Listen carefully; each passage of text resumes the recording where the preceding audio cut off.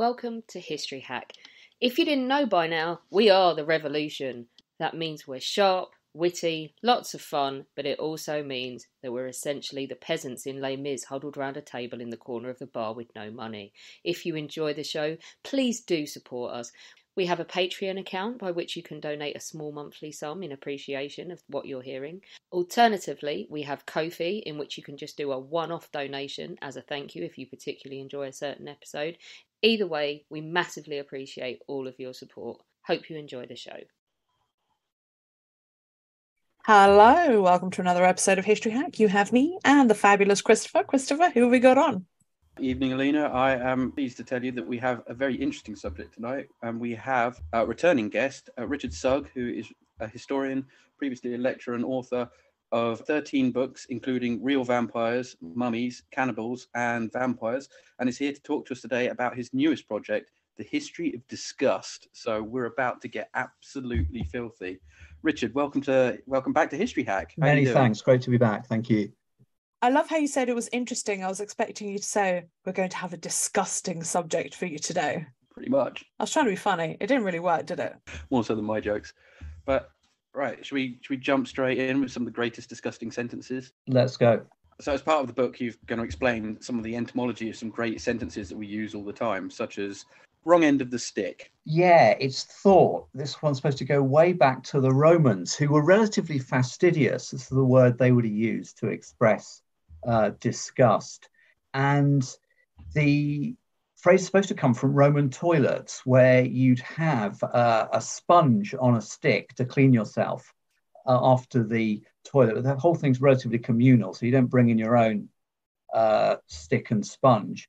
And obviously, if you're groping around in the dark and somebody's left it the wrong way up, you can imagine getting the wrong end of the stick would stay with you probably for quite a long time. Yeah, gross. I love the idea that it's a communal stick as well. Communal toilets, yeah, this is one we'll get into. I mean, the whole privacy communal thing is a huge shift, really, in just, quite a recent few decades. Imagine turning around to the guy next to you going, "Here, do you want to use my stick?" It's just, you think that's a joke, but when we get there, you'll be surprised what people would do in a communal loo, actually, yeah. I can't stop laughing. I'm sorry, I've sat myself on mute the whole time. I'm just sitting here laughing because just the imagery of groping around in the dark for the wrong stick, grabbing the wrong end. Sorry. It's not yet been done on period drama. One of my great aims is to get a lot of period drama thoroughly smeared with filth, because there's a lot missing from, we believe in authenticity now to the nth degree, but it has not got quite as authentic as the real stuff. Yes. Can you imagine being in the pitch for that in the movie, sort of in the historian's like, well, we've got the toilet scene set up. Like, do you have your shitty stick standing by? Yeah, quite, yeah. So moving on from the shitty stick, talk us through this, and then I'm going to add a comment right at the end of this one. But taking the piss, this is one of my favourite ones. That's one I kind of got indirectly from how useful both urine and excrement were. That what we've forgotten now is that no one would throw away urine in a chamber pot in a stately home during hunting season. You would take it and you would stick their lovely red, but now filthy from all the mud spattered hunting chase, in the chamber pot. This was the very best way to get stains out, was urine. It was used to clean hats since way back in the Renaissance. It was industrial stuff. And there's a claim that in Saltaire, which I used to visit in Yorkshire when I was at Leeds, there's a claim that big industrial character there, Titus somebody, was using urine habitually, so that no workers in his factories were allowed to urinate except into an industrial vat, basically. And he particularly was keen on the urine of red-headed women. I mean, whether this is another myth about red-headed people, I don't know. But there's no question that, if you're at the sharp end of cleaning, you were convinced, as somebody very practical, that urine did the job. So you would take the piss and you would not waste it. We might get a chance to see, if we have time, how this applied to excrement. whether it was human excrement or dog excrement. But there was a whole industry of people collecting excrement off the streets of London. In the odds where they would virtually fight for it to get this scraped up, and it was sold by so many shillings the basket throughout the Victorian period. I've got to say, I love taking the piss because what it does is that language actually evolves and it moves on to things like, are you having a laugh? Which pretty much means exactly the same thing, which then in Cockney moves on to, are you having a bubble? Are you having a bubble bath laugh? And I keep trying to explain to Americans how this all works. And it doesn't go down very well. Yeah, it's weirdly been cleaned up, hasn't it? Yeah, bath. As a ginger, I can confirm. Another nice one, before we get into the sort of disgusting meat of it, I liked was fat slob or slob. Both of these are kind of insults of disgusting character. And slob actually comes from Scandinavian word for mud, but it's not just mud, it's the mud at the shoreline. This captures very well this kind of sense of in between things. One of the disgusting qualities I think that we instinctively find is something that's formless, in between, liminal. So you've got not just mud, which is formless, sticky, gets on you, you can't get it off. You've got the mud at the shoreline, that zone of, where one thing turns into another. One of my favourites for the fat slob was Ronnie Cray during the trial for murder. Big event, black market tickets going for £5 in 1969. And he suddenly jumps up and shouts at the prosecuting QC, "You fat slob, what has that got to do with this case?" The judge, Melford Stevenson, later remarked that the Crays only told the truth twice during this trial, and that was one of them. That's quite impressive. Talking of Scandinavian, I feel there might be a link in this one, but trolling. I always say trolling. Yeah, that's an obvious link. And yet the fascinating thing about this is that nobody knew what a troll was in the 1990s. You look back at the data and people talk about trolling, and we're going to go trolling the internet. And it's either kind of exciting, sort of romantic, thrilling, or it's quite neutral. And it actually comes as a verb from trawling, as in fishing. So it's this sense of the internet. You've got this great vast ocean. People surf it. It's infinite. You'll never get to the bottom of it. You'll never get to the end of it. It's got some murky depths, as we'll see. But you had trolling. You did not have trolls. There were no trolls. And then about 2010, 2012, you start to get cyber stalking. You start to get prosecutions. Keir Starmer was actually involved in this as DPP. And you then get the troll, and it's often glossed in inverted commas. So just about 10 years ago, you still have to explain who this person is, and they're becoming slowly disgusting. But actually, the whole thing has mutated from trolling, fishing, plumbing the depths, to a troll in the sense of this kind of underground Scandinavian monster. But in both cases, I think you've got this kind of sense of the depths, whether it's the depths of the ocean, whether it's the depths of some, horrible Scandinavian monster's cave. There's a sense of the history of pollution, of the internet getting dirtier, if you like, getting to be a breeding ground for disgusting habits, I suppose. All right. I love how we started with shit and we're going to end with shit. It's not impossible, I have to admit. Yeah. So talk us through in deep shit. Can we save that one for toilets, because that actually comes with its own story, and it's probably, if we slowly get through levels of disgust and get to something that disgusting, we'll kind of harden ourselves until we get to the French prison where that occurs, so you can let that sort of fester in your minds for a few moments. But it really happened, apparently. You're using interesting words here of fester and harden that sorry. It is everywhere more and more. I think the language of disgust, it is I'm actually overthinking this in our culture. Every time you say something, I'm really overthinking. I'm like, oh, is that being said on purpose? Are you saying that in a certain way just to, butter us up? Butter us up, God, using the words wrong words now. But anyway, let's kick off with the questions, because I want to know more about deep shit, not literally. So talk to us about what is disgust and when did it actually become a thing? Yeah. So in terms of the modern kind of picture now, we've got a situation where if you were to take children, and they've done this experiment, you get them to eat fake feces, which is made out of peanut butter and very smelly cheese. You get them to eat a whole sterilized grasshopper. Up to the age of about 3 or 4, they all think, yeah, this is fine, they'll do it. You get them exposed to smells that are made out of chemicals, but actually, again, smell like excrement, smell like vomit, perhaps. And up to about 3 or 4, they just say, yeah, that's pleasant, that's pleasant, that's pleasant. And this is captured, I think, best of all by a friend of mine, as a mother of 3, and remembered when her oldest child had just been very, very sick, was constantly throwing up, and finally seemed to be better, cautiously ate a small meal, realized she wasn't better, threw up the whole thing. And then the baby in the family, or one of the babies, raced across the floor, grabbed hold of a recently vomited bit of potato, and woofed it down with great gusto and pleasure. And the point about all this, and many parents will tell you stories that they wouldn't tell you easily, but once you get onto this subject, say, well, actually, yeah, my kid, before they were 4 years old. So that the picture is that children have almost no sense of disgust until they're about 4 or 5. Then you do those experiments again at 5. They say, oh, yeah, these smells are pleasant, these are not pleasant.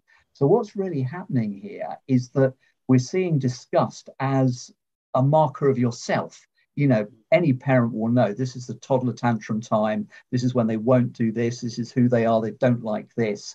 And what you push away from you, what you don't like, what you abhor, is part of yourself, of course. So, yeah, it comes in stages, how much it's switched on, how much it's learned, how much it's taught. I mean, they say that very young children, if you make a disgusted face, as you were doing earlier, they just don't recognize it. They think it's an angry face. They can't compute something that nice. Because one argument for this is that children, if they were too easily disgusted too early on, they would shut out a lot of things that they need to be exposed to, partly perhaps for the immune system, which is a big subject now, that children are getting so much more allergic to things and suffering from immune diseases. So, yeah, you get your disgust in stages, it looks like, up to perhaps the age of 7, 8. And then the picture when you're an adult is interesting. Women are much more easily disgusted than men. They feel it more often and more intensely than men. Mothers are less disgusted than non-mothers.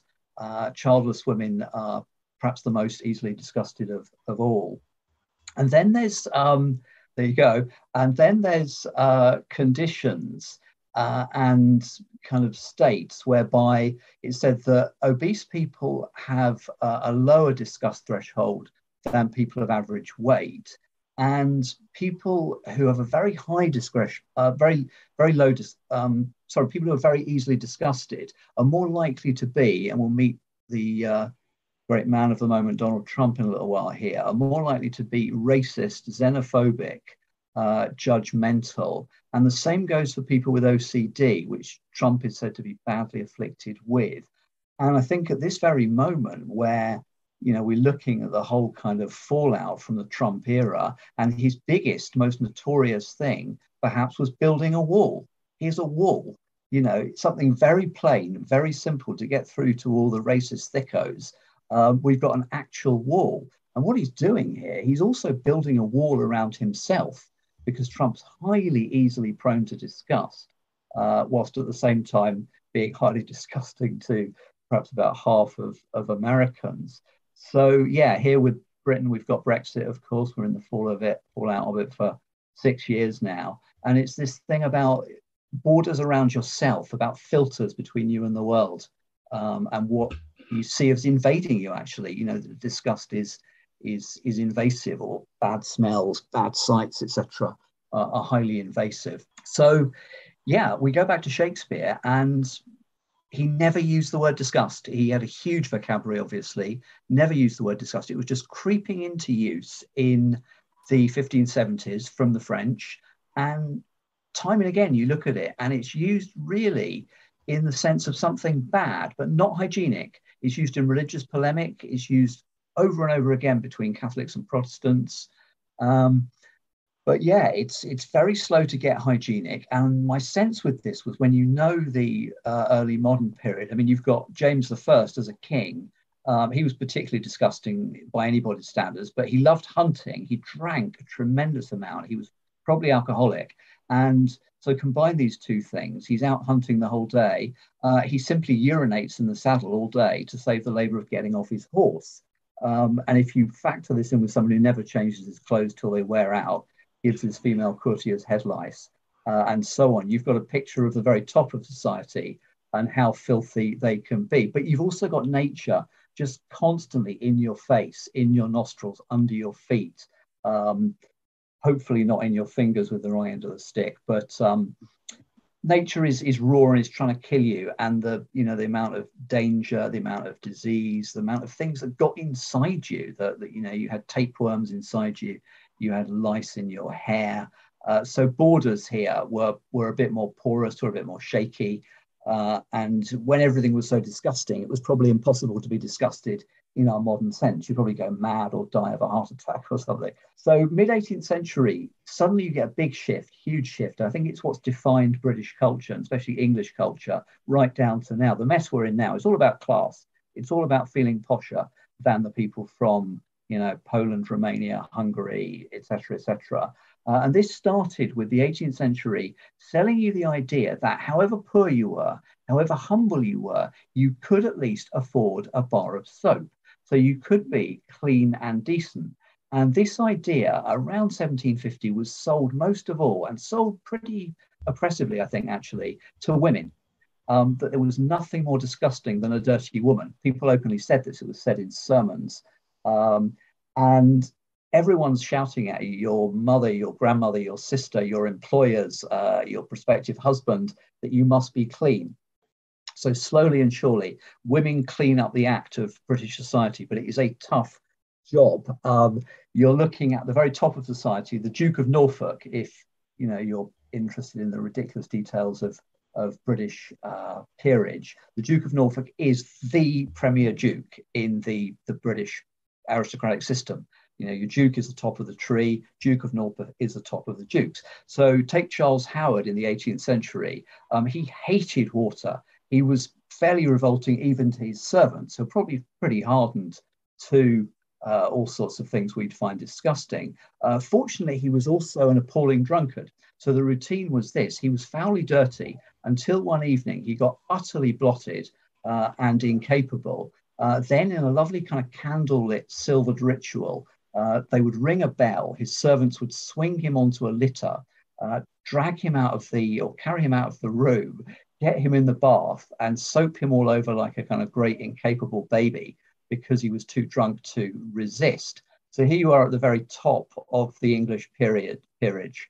The point being that men, I think, were much slower to pick up the message. And you hear about aristocratic women refusing ever to share a bed with their filthy husband who is giving lice to all the women at the ball, and so on. Then we get down with a big leap to now. And I think a lot of people in Europe and in America are looking quite hard for something to be disgusted by. Talk about that a bit more later, but it's become a kind of new marker of class. And this goes for things like smoking, things like fat. Oh, absolutely. But moving on to the ultimate form of disgust, we've all drunk too much tea, got on the train, and we're halfway home. We suddenly think, oh, I'm going to be caught short. And I'm going to use Southeastern as an example because they were the ones I was using. You nip into the toilet and it's like, oh my God, that is horrific. But why have we got this notion of disgusting toilets, and how far back does it go? Yeah, the global variations are absolutely amazing. I've been reading the book Real Stories About Fake Animals by Pat Spain, which is terrific fun. His books are out this December. And as someone who travels to Mongolia, deepest Africa, and so forth, he gets exposed to a lot of very different habits around toilets. So one African tribe's absolutely bemused by the fact that the Americans like to do their business in private. This is just weird. And one of the big learning curves is getting used to a lot of sniggering children around you watching you use the loo when your sort of rudimentary toilet falls down one day. He recalls the shared toilet seat where there's one toilet seat for 5 different loos, and you pick it up and put it back. And yeah, the one that really stuck with me was Tibet. This was current into the 1930s. And how serious are you about ecology? Well, the Tibetans, as I said, you didn't waste urine, you didn't waste excrement in Victorian or Edwardian Britain, and the Tibetans did not waste anything, in the sense that your toilet habitually in a lot of places was this. You went to a kind of open hole, perhaps 12, 20 foot over the pigsty, and that was your toilet. This was how the pigs got fed. You did not waste anything at all. Cutting from your southeastern experience and going to American drain toilets, to the furthest opposite extreme, if you like. I only know this because of an American friend, but as far as I know, you get on an American train, you go into the toilet, and you cannot stop this process. It's absolutely automatic. Each new user of the toilet gets a plastic covering, as in kind of shrink wrap, over the toilet seat, which then the moment you flush the toilet is ripped off and flushed down the toilet.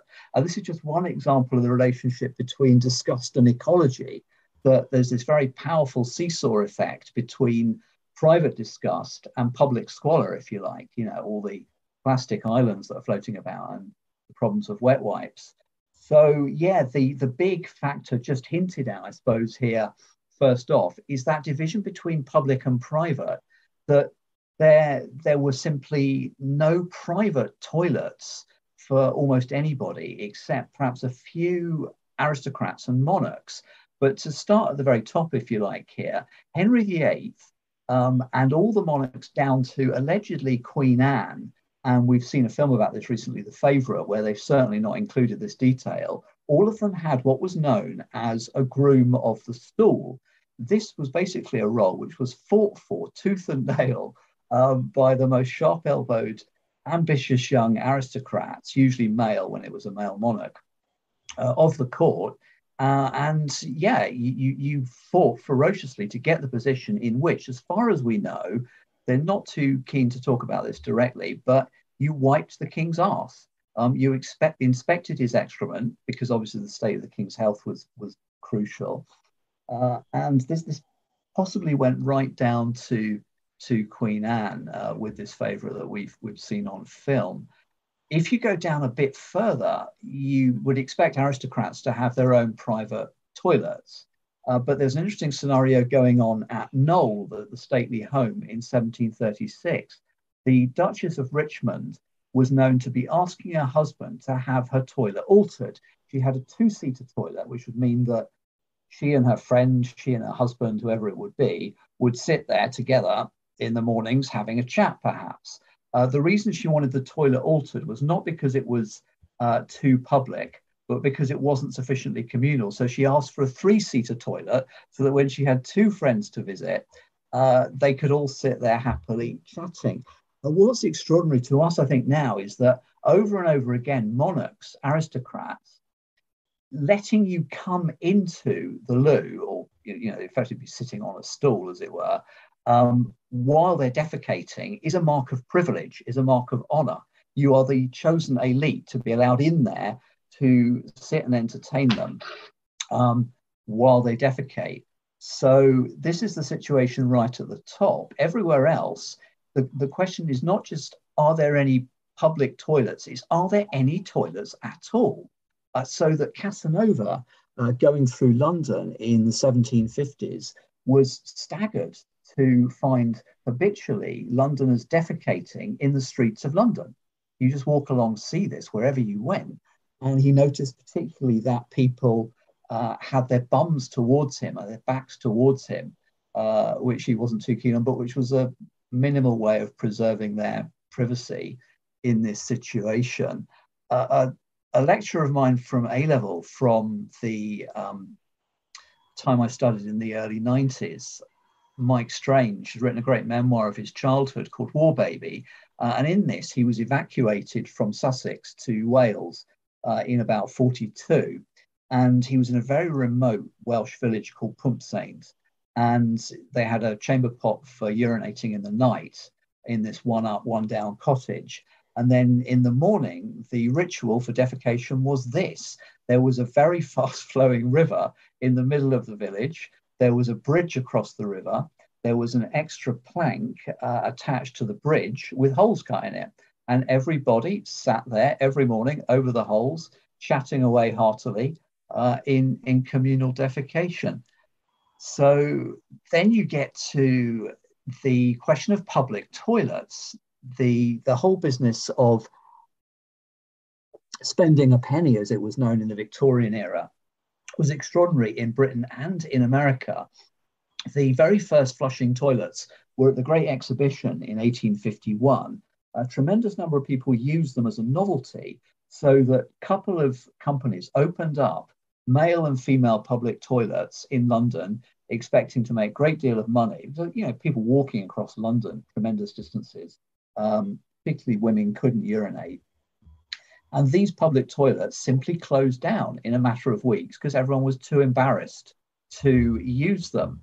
And from the mid 19th century through to the early 20th century, American doctors, civic hygiene campaigners are all saying the same thing. The towns are disgusting, they stink. Women are being offended by the smell of urine everywhere. They're being offended by men standing around urinating. They themselves can't urinate and are in dreadful agony until they get back home. But everybody is simply too embarrassed to tolerate the idea of actual permanent, conspicuous, labeled public loos. So it takes a very long time for kind of one form of disgust to battle against the other, and for the the taken for granted public loo to come into place. I just want to confirm that yes, that is what the Americans do. I have recently just come back from the States, but they also do other various. They do other things as well. So, for example, some of the loos, I don't know how to describe this. They kind of disinfect themselves. Yeah. Or they have a paper version of a loo cover. There's so many different ways, and not all the loos do this. So it's like I don't know, somebody in America is going to tell me that I'm wrong, but the ones that I've been to, let's say about 70% of them are quite, self-cleaning and all that kind of stuff. So yeah. I think my hunch has been that certain Americans are the most easily disgusted people in the world pretty much now. And I think the thing interesting here is, of course, you've got chicken and egg. People will get disgusted if you don't have a toilet seat and a cleaning procedure like that. But once you've got those procedures, they shift your threshold of disgust, so that things that are not like that once you come to Europe and I think what I was struck by, I think all of us have been disorientated by different toilet habits across the world. Erica Jong, the famous female author, talked about the fact that in Germany, and I'll just be a bit plain and crude here, there aren't really any neutral terms for all this, but the Germans have what's become known as a shit shelf. That there's actually a deliberate kind of flat shelf in the toilet so that they can inspect their excrement before it gets flushed away. And Jong did remark that a nation, when you go to a toilet that's a squat toilet, that it has no seat, you go to a toilet that has no lock on the door, you go to Greece and there's simply no flushing system. The plumbing can't take paper, so you have a bin.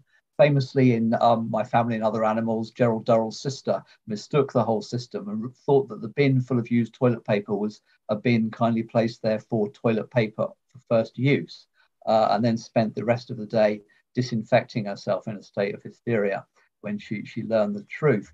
There's a kind of silent language that's communicating to you or not communicating to you, and I think is often actually harder than problems of language across cultures.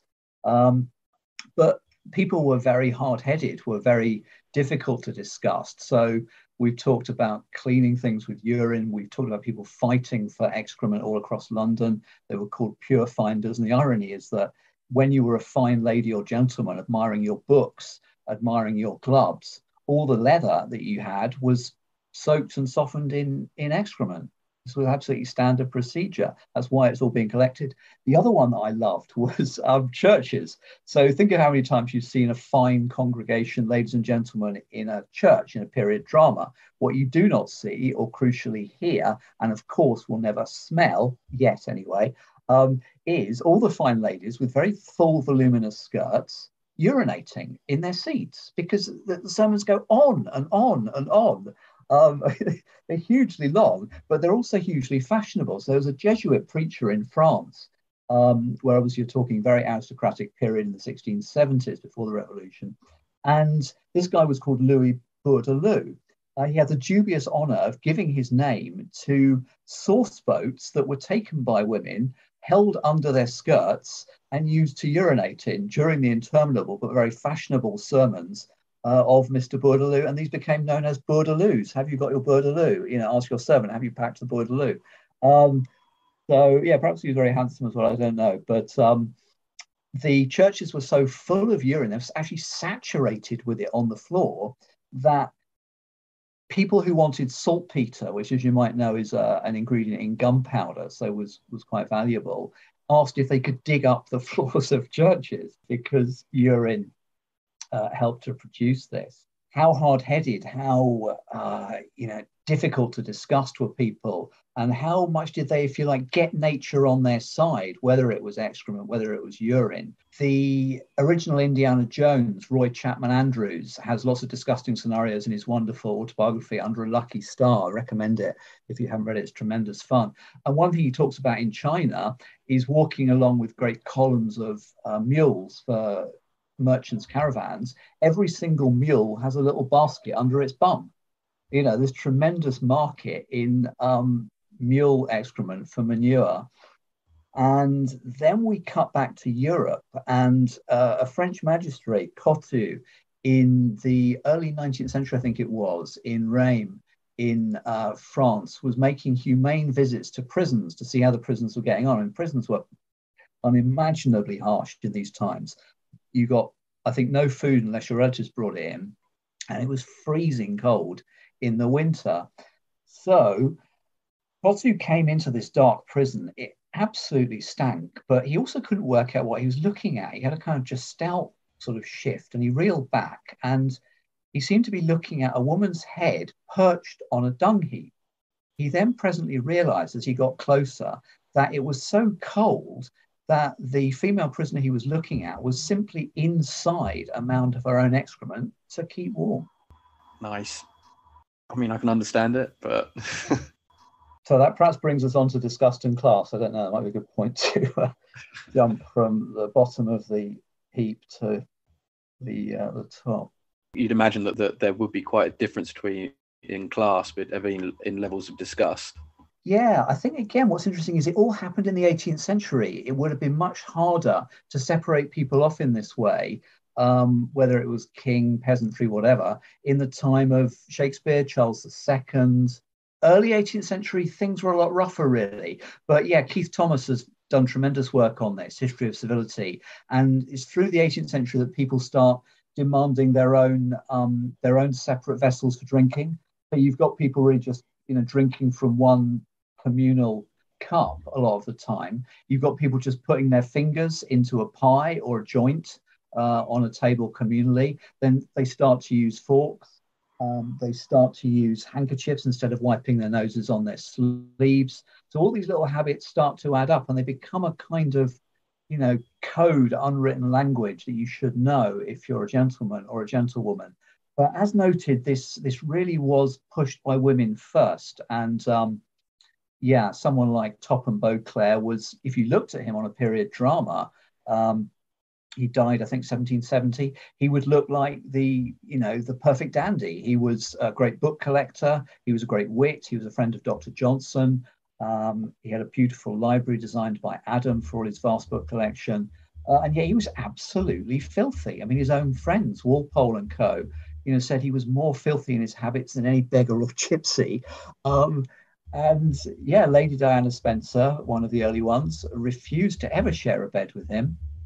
And he would give lice to any women around him. Then you get into the 19th century, and you get kind of more of the same, if you like, and it becomes heavily politicized. So an etymology actually which we didn't bring in, but we can bring in now, is the great unwashed. Almost everybody's heard this phrase, whether they've used it or not. You hear it, and it's almost proverbial, but it was actually patented in 1830 by an amazing character, Edward Bulwer-Lytton. And Bulwer-Lytton is almost completely forgotten now, but he was absolutely everywhere in the 19th century. He was the best-selling author until Dickens took over. He was a great friend of Dickens. He made massive amounts of money out of his novels. He wrote a tremendous amount. He gave us the phrases, "It's a dark and stormy night, and the pen is mightier than the sword." And he gave us the phrase, "the great unwashed." It had been used a few times, just a handful, before he put it into a novel. So in the preface to one of his novels, he writes about a character called Pelham, that he bathes and lives cleanly, two habits that are held against him by Messrs the Great Unwashed. So what happens here, crucially, is that Lytton associates that phrase in opposition to one of the great dandies of fiction. He's somebody who's associated with evening dress, which actually Bulwer-Lytton seems to have invented for men. And so you've got this aspirational figure. He's a dandy, he's a wit, he's stylish, he's aristocratic, and he's opposing himself to the great unwashed. And for the next several decades, through Britain and later on in America, anybody who got into a meeting for reform to ask for political justice, better wages, the vote, it really all come back to us now. Almost all of that is at stake in modern Britain. But at a time when very few men had the vote and the vote for women wasn't even dreamed of, you got into a reform meeting and the right-wing press hurled at you over and over again, you stank, you were the great unwashed, you were dirty. And this was a brilliant kind of weapon whereby you didn't need to actually argue, and there were no real arguments. How can you make someone pay tax and not allow them to vote? So you just throw this visceral weapon that surpasses all argument, hits people in the guts, hits them in the nostrils. They stink. Reform stinks. The left wing, the working classes, they're dirty. They're the great unwashed. And this was used again by the Republicans against the Democrats right down to about 1911. And then brilliantly, when you thought it had all gone away, although I had a friend who went to Bath Abbey a few years ago, and when the nice, clean assistant of the Abbey came out to do the tour for the hoi polloi, remarked, not really under his breath, "Oh, it's my turn to deal with the great unwashed." This was a few years ago. But the time when this really came back was after Dominic Cummings had made his lockdown busting trip up to Durham, and one of the Durham police remarked, "Yeah, they can do what they like. The rest of us are just the great unwashed." Yeah. So it came back with a little coda in interesting circumstances. I'm not guilty of using that phrase ever. Me neither. I didn't think I'd hear it again in a hurry, but yeah. I may have used it to describe my boys. Actually, yeah, one of my friends does refer to her male child, who's the only one of three, as the folk dodger. Yeah. I may be guilty of using it as an excuse to not use public transport. Yeah, I mean, who needs an excuse? The whole idea of strikes ruining our Christmas. Rail services ruin your Christmas every year. There's no trains, there's just buses. If they lose work at all, you're lucky. But I think what we're saying about these automatically cleaning loos on American trains is a real symptom of American disgust and looking for something to be disgusted by. I mean, for most of history, you were trying not to look at disgusting things because they were everywhere. They were under your feet. They were in your face. They were in your nostrils. They were in your bloody body, lice, worms. You'd be as healthy as you liked and you couldn't stop tapeworms eating your food.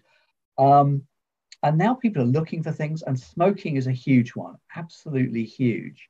The other one that I think is fascinating is wet wipes, because here you've got this thing where wet wipes start off as a bit of an optional thing for kids and, cleaning them up when there's no water, okay. Then they become the de rigueur standard use instead of toilet paper for kids, up to what age, I don't really know.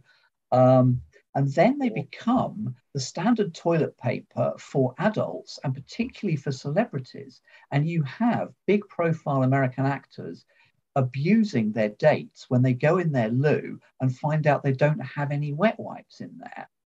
This is one of those economies of disgust where are we disgusted at the actor who is disgusted at the woman?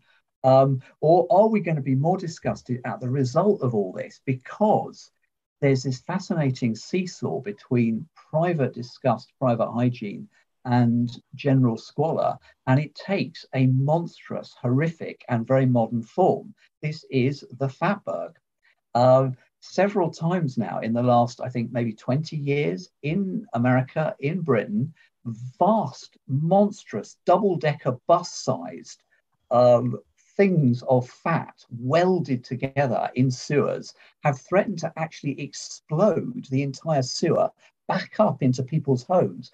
I mean, see this as a parable of the return of the disgusting repressed. But what is particularly glorious about this is, according to sewer workers, who are vastly more disgusted by fat than anything else that goes down a sewer, meaning this literally, sewer workers will tell you that fatbergs are stitched together by wet wipes.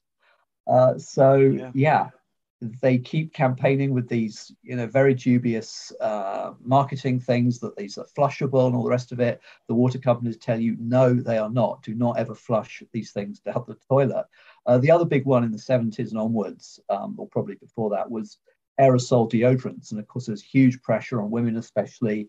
Do you know that you smell and you don't notice it? So you want this lovely, clean, modern aerosol deodorant. You can be confident, etc., etc. And of course, this is eating the sky. This is the start of all the CFC problems, which it took a long time to get under control. A very recent one, and one that really took me by surprise, when you think again about how hard it was to disgust people for most of history. There is now something known to marketing folk in terms of supermarkets called product contagion.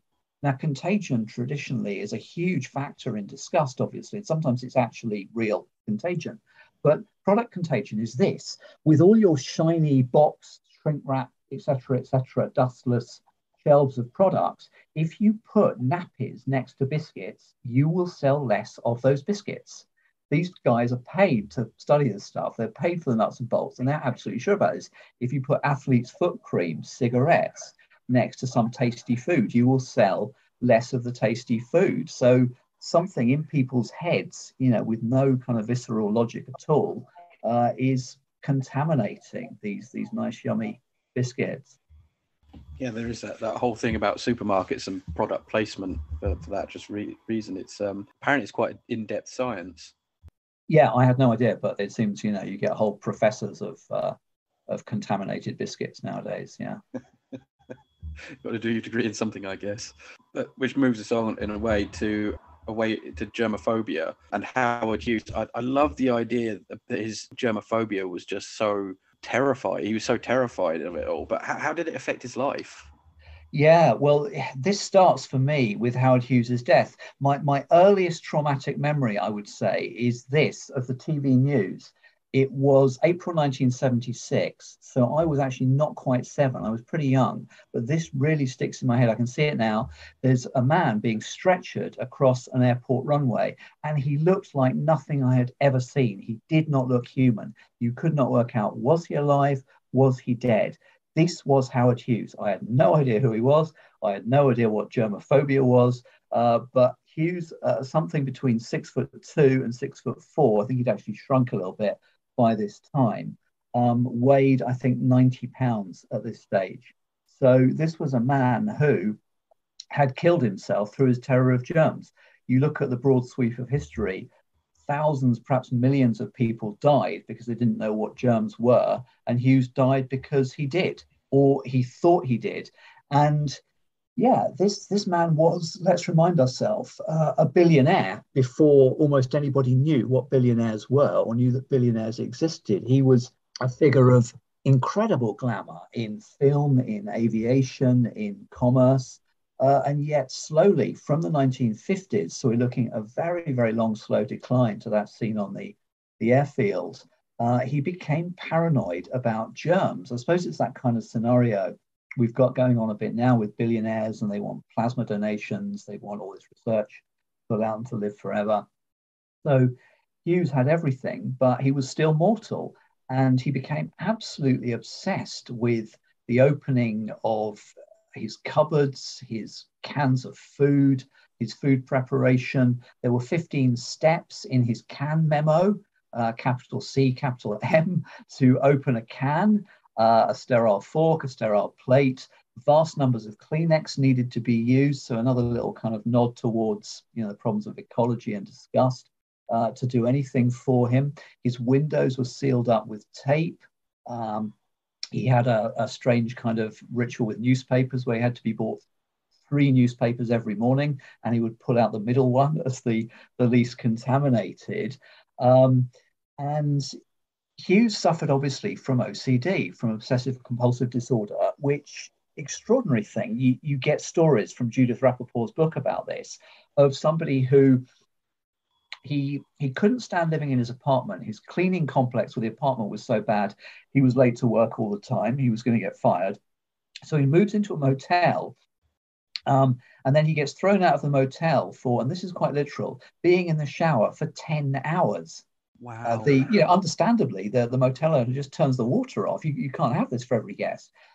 So then he moves out and sleeps on park benches. And Rappaport says, well, wasn't it worse? You can't control things. You can't really clean up on a park bench. He's saying, no, it's things that I was responsible for. It was my things.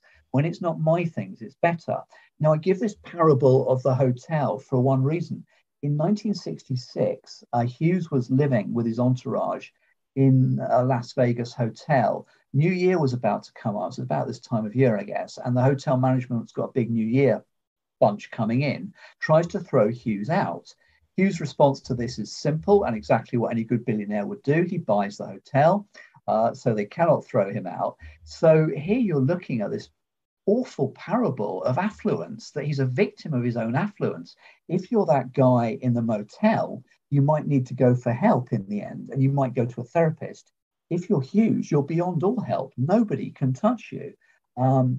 So he gets further and further into this spiral of kind of paradoxical disgust because his standards of germophobia become so high. He gives up wearing clothes. He goes around naked with shaggy hair and overgrown nails. He urinates in cartons. He simply kicks a door each time he wants someone to open it because he daren't touch the door handle. And finally, we get to that scenario which I saw and still remember now, when I was just less than 7 on the airstrip, where he'd basically malnourished himself to death, down to 90 pounds. As soon as we started talking about it, I suddenly remember the parody in The Simpsons of Mr. Burns in one of the episodes where he goes a bit Howard Hughes and he's like, "Get in the plane, Smithers. It's only a model, sir. Get in the plane." And he's all shaggy hair and long nails. Yeah. I mean, you see a bit of it on the film The Aviator, don't you? Toward the end, and it's pretty grim to look at. But yeah, I think, reading all this, you finally concluded Howard Hughes was perhaps the most expensively miserable man who ever lived until Donald Trump. And Donald Trump has had the peculiar privilege amongst American presidents of being the most disgusted and the most disgusting president in American history. I might come back for Beauty and Fact, because talking about Trump brings us quite neatly onto this one, which is one of my favorite things in the world, other than Alina, is the vast lexicon of information that is the internet. But whereas it can give us some great information, there's a lot to be discussed on there, isn't there? Which does this did take me by surprise. I thought I knew what an internet troll was, and then I learned the whole kind of thing about this monster having kind of sort of evolved out of this sort of harmless fishing. But yeah, trolls, when they started becoming the object of cyber stalking campaigns, you've got Centre for Cyber Stalking Research, University of Bedfordshire. You'd got, I think, 53,000 complaints of online harassment around 2012, about 1,000 prosecutions. Starmer didn't really know what he was looking at. This was interesting, that when you see his comments in the press about these trolls, these are people, these are usually kids, who are going to great lengths to get attention online by ridiculing and abusing the families of people who've died, sometimes of suicide, sometimes of accident. And the people who've died are often children, teenagers. So it's about the most tragic kind of thing you can imagine. And these people, just for fun, are, trying to get, attention online, and can get it very fast globally in sort of, clear statistics. And I'm looking at this and thinking, so did the internet invent this? Is the internet responsible for this? And I went back to the history of the poison pen letter. And this is pretty mind-bending as well. It's 100 years ago in 1922 that the terror of Tulle, as in Tulle lace, Tulle in France, had been terrorizing that town for 3 years. And this was purely poison pen letters. People had gone mad. People had killed themselves as a result of all these secrets that were somehow wormed out. And of course, wormed out, what's interesting, with a tremendous lot of effort. It's very easy to get a lot of information about people now just from their social media, but this had to be got from gossiping, from eavesdropping. I don't know entirely how it was all got, but finally these two terrors of Tulle, it turned out to be two, who were constantly referred to as demented men, actually turned out to be a mother and daughter team, and were prosecuted. And interestingly, as with the troll, who's seen to be this anonymous, cowardly, socially dysfunctional kind of loner, lurking in their mother's basement, whatever it might be, too afraid to actually abuse anybody to their face. One of the team, I think it was the daughter, actually killed herself because she couldn't stand facing up to people in court. So we've come a long way in about 90 years since that. But the strange thing is that which way does the disgust fly? Which way does it sit? It's a huge weapon on the internet. So Trump is constantly calling people disgusting. People are constantly calling him disgusting. The language of disgust, rancid, putrid, beyond disgusting. I'm going to throw, I'm going to hurl, that's sick, and so forth, is a big, big factor in politics, in kind of things about celebrity. But then you've also got people who do deliberately disgusting things to get attention. The whole TikTok challenge. I probably haven't gone far enough into this, or perhaps I've gone as far as I dare, but eating out of toilets, and the fastest way to get attention in a very saturated, attention-seeking market seems to be to do disgusting things. There's precedents for this on TV, as we'll perhaps see. But beyond that, actually, I think in a way the biggest kind of scandal you might say about the internet is actually a growing kind of self-disgust, a digital detox. Think about the language there: toxic, poison. Again, it's the language that gets used in terms of hurling about disgust as a weapon. But these people feel they need to detox themselves. You've got holidays where grown adults sign away their telephone and they will not get it back for the whole holiday, because this is the only way they can leave their work emails and so forth alone to actually have a real holiday. I mean, I rang somebody up in desperation for a plumber the other day. He answered me and said, "Sorry, I'm in Mexico." Well, you don't need to answer your phone. You're on holiday. But I think the big sort of simmering silent scandal here is that in the history of disgust, one of the big, big disgusting things is addiction. So drugs, smoking, heavy stuff like heroin. There can be a sense of addiction to food in some kind of eating disorders, obviously, so that feeds into disgust about fat and obesity. But in fact, what we've got at the moment is a clean, shiny, high-tech, modern .com addiction, which is bigger than anything I think that's ever happened in history. I think the only rival would be smoking. I think in 1948, 82% of British men smoked. That was the peak. But how many people now from the age of maybe 8, you're seeing kids with phones coming home from school, how many people are addicted to the internet? And what is the longest period of time that they do not check their emails, their social media? Are they able to watch a whole film without checking this? So, when you turn it on its head like that and you realize that people are, I think, self-disgusted, then addiction is this is the newest one for sure, and it's perhaps the biggest one ever. You hear stories that, there are more people in the world with access to the internet than access to clean water. So add it up. The look on mine and Chris's face right now while you were saying that, we are both so guilty of all of that completely. I think it's affected everybody. It's affected almost everybody except, little kids, really. I don't know. My kids are fairly addicted to YouTube. The youngest is 8. Yeah. I mean, I get, we were addicted to TV probably, weren't we, as kids? I mean, I certainly was. There wasn't much of it, addicted to as much as you had. But yeah, this is the new version, isn't it? It's very different. Well, we've touched on it briefly, but should we go through smoking? Because, I mean, I grew up in the 1980s and smoking was... Yeah. I mean, not for me, I was too small, but, smoking was everywhere. But now it's because there's people... Yeah, you and I share very similar memories, I guess, of Britain in the 80s. I mean, the long-term history of this is absolutely extraordinary. You've got the big divide, I suppose, first of all, is that once you get smoking mass-produced, so you move from pipes to cigarettes and it becomes affordable for the working classes, everybody is smoking. But women are the ones demonized most of all.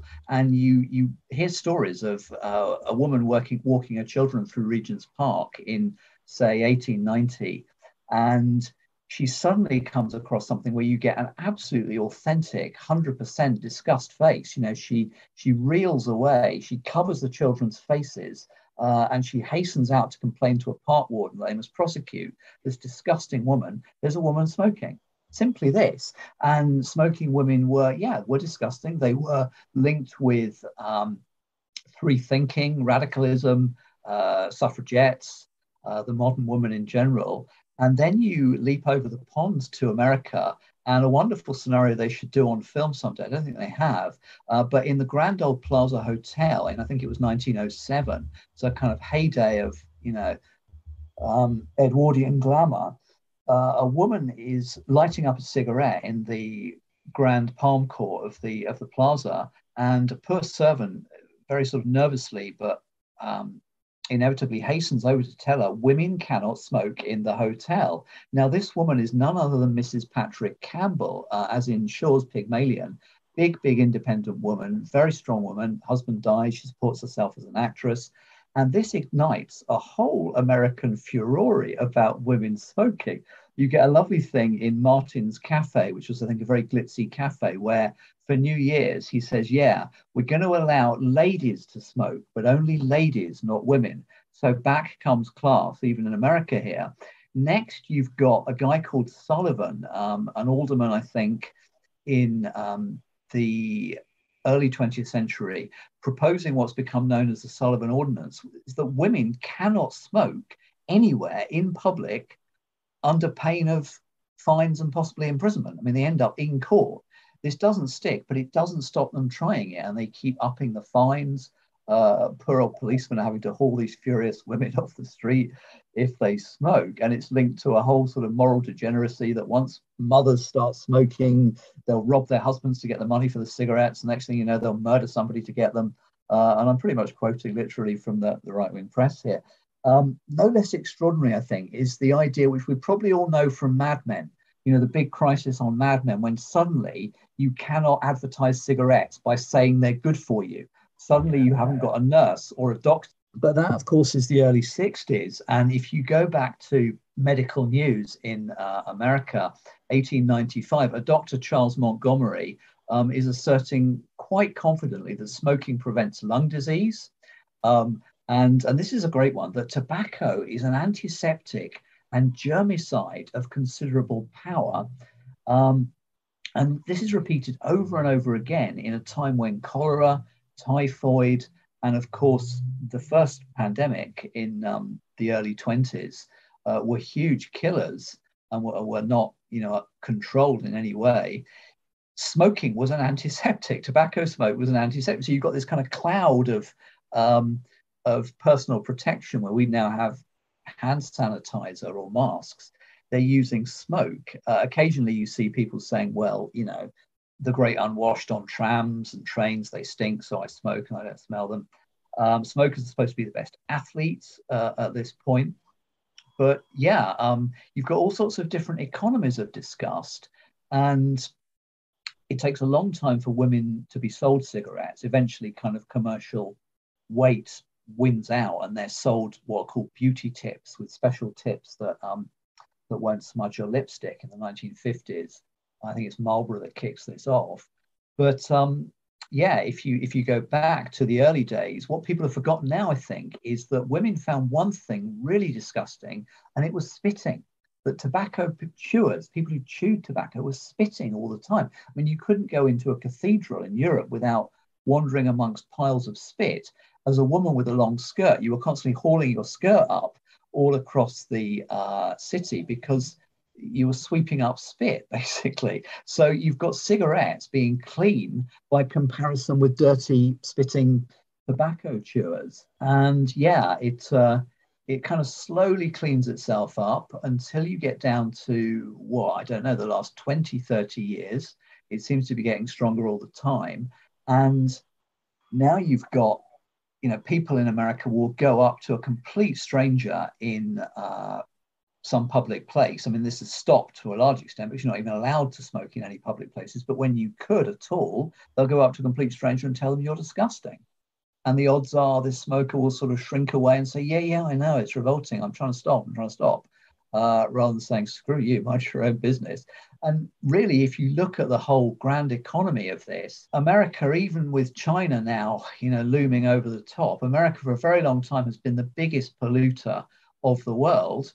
And we've got a Black Lung Award for films which dare show smoking. If it's a period film, it's okay. But if it's a modern film, they will be counting up the number of smoking scenes, or as they call them, tobacco incidents. But where is the Black Lung Award for endless trails of SUVs on Succession or private jets, on celebrity reality television? So there's a very kind of weird ecology in this where smoking has become worse than heroin to a lot of Americans. But finally, I think you looked at the whole sort of economy in wartime. What fascinated me with that is that you're radically divided as a British and a German soldier, let's say, or an American and a German soldier, by massive barriers of ideology, of hatred, of death, of politics. And yet, without even sharing the word of one another's language, you can tie this guy's hands, you can walk him away, you can put a gun to his head, but you can also offer him a cigarette. And we'll still see this on films. They do get this right, I think, on period drama. And without a word spoken, you've established a kind of strange bond, actually. And of course, in wartime, when, everything is unbelievably disgusting, you're covered in fleas, rats, lice, mud, to be honest, shit in the trenches. Are you going to be disgusted about smoking? It's about, the only portable pleasure, if you can keep them dry, that you've got anymore. Another nice one from Roy Chapman Andrews, the great original Indiana Jones, was that he said when he dissected as a medical student, he could never get through a dissection without smoking. It was the thing that kind of, kept the smell of the corpse, which wasn't terribly well preserved then, at bay for him. Richard, we could probably sit here for the next 2 hours talking about Disgust. If only people could have seen mine and Chris's face, because we're not showing video. Yeah, we need some clips of that. I think, I want your faces on the cover of the book, really. And I want the audio book to have all the laughter, the very ambivalent laughter has got to be on the audio as well, I think. Definitely. Some of it was Chris agreeing and me going, what the heck are you two talking about? Like, well, we might have proved the women more easily disgusted, I guess, as we go. I don't know. Oh, unmarried, as not unmarried, without children. Women without children, exactly. I have no children, so I probably have a higher level of disgust. You get a crash course from what I gather. Mothers tell me the things they tell you. Yeah. But listen, let us know. Remind us the name of your book, and when is it out now? Yeah, so just the one to end on, I suppose, is I'm probably going to end up with 3 books. So we've talked about ecology a lot. This got huge in the research and in the writing. And I've touched on just a small amount of it now, but the one that I'll leave us with is entertainment. So I think I'm going to do a whole book on entertainment, starting with Shakespeare and the fact that the theatre was disgusting, that Puritans hated it. biggest moral panic in history was probably about something now is the high canonized, patriotic, glorious, glossy William Shakespeare. It was revolting. But now I think it's about the last 20 odd years that television has self-consciously embraced disgust as a genre. So you start with, I'm a celebrity, get me out of here, take lovely, glossy, clean, godlike celebrities, make them do filthy, disgusting things. That's the core principle of the whole thing. It's still running now, but you've got How Clean Is Your House, disgusting diets. It's strong in quite recent stuff, Westworld, Billions, Succession, Fleabag, and shows, I think, which frame themselves with the kind of the most disgusting opening you can imagine. You know, you get it right there at the start. It's actually there at the start of The Crown. And yeah, Succession and Fleabag, I think, are kind of jostling to be the most disgusting big hit global TV shows. But the really triumphant thing, I think, is Fleabag does this with a woman. And all through history, you've had these kind of knockabout, fun and games, rough and tumble characters, from Thomas Nash's Jack Wilton, first ever novel, through to Tom Jones, through to Bertie Wooster, and kind of characters in Dostoevsky. But when you get a woman who's this kind of character that there's no limits, there's no filters, there's no holds barred, you know, the whole thing starts with this very kind of comical, I've done all the kind of disgusted female cleaning up, depilating, etc., and then starts talking to you about anal sex, you know, in the very first minutes of the show. I mean, this is bold stuff. This is brave stuff to do, I think. And female comedians are starting to push this a bit now, are being quite brave with this and kind of body stuff that's been taboo. So yeah, we're looking at ecology, entertainment, and politics, which just kind of kept giving me disgusting gifts. You know, after I'd come up with the first idea, it just kept sort of spewing out revolting stuff you didn't really want to know, and nobody's quite cleaned it all up yet. But yeah, Matt Hancock, I guess, sums it up perfectly. The guy who got caught on video smooching like something out of a bad school disco when we're all supposed to be not contacting each other, and is now pissing about thinking he's a celebrity when he's supposed to be a paid MP on silly television.